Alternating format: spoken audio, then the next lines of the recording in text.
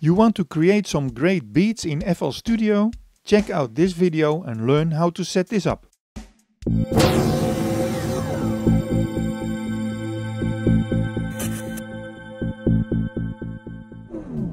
In this video you will learn the basic steps on how to create a drum beat in FL Studio. We will use a VST drum kit plugin to play all the sounds through MIDI. This way you have much more editing possibilities for the sounds compared to triggering sample files. After starting FL Studio, select one of the VST drum kits from the plugin database.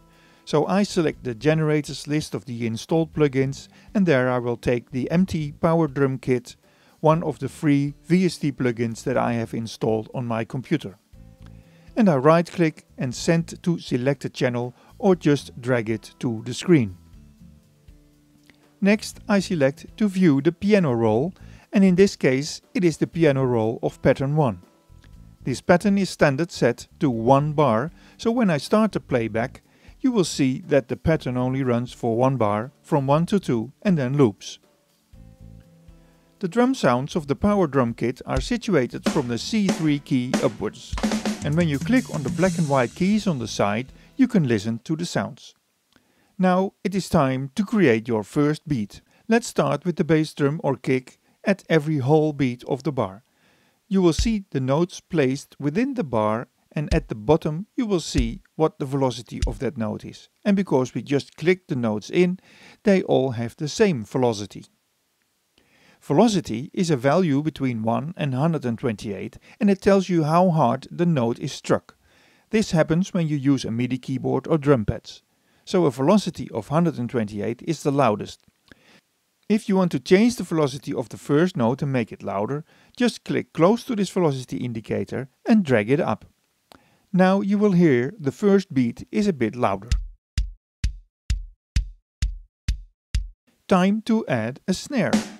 And I will do this on the second and fourth beat.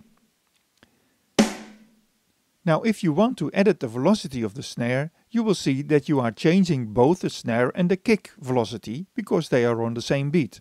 So you have to select the snare first by holding Ctrl and then click the note. Now you can drag the velocity of only that note. The same can be done by holding the Alt button on your keyboard and rolling your middle mouse button up or down while you are hovering over the note. That changes the velocity. And if you hold the Shift key and roll with your middle mouse button while hovering over the note, it will move the note slightly forwards or backwards. Time to add the hi-hat. And for this we will use the Paint option and fill in the first bar with 8 notes. We can do that by selecting half beat and paint the first bar. This will automatically create a hi-hat on every half beat, which in this case is 8 notes. All hi-hat sounds are now on the same velocity, but they are still all selected, so I can change the velocity of the hi-hat to make it sound some more human. If you want to remove a note, you can just right click on it and it will be erased.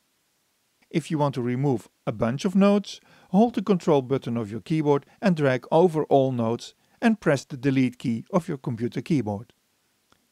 If you want to move a single note, you can drag it by clicking in the middle and move left or right or up and down.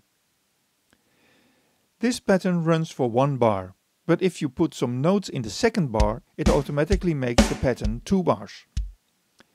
If you want to create different patterns to be used in a song, just add a new pattern and fill it with the notes you want. Well, that's how you can create a basic drum track in FL Studio. Now it's time for you to create some beats of your own. You know how to do this now. Check out the other examples of rhythm patterns we have or will create in future, and don't forget to subscribe to our channel to keep you updated.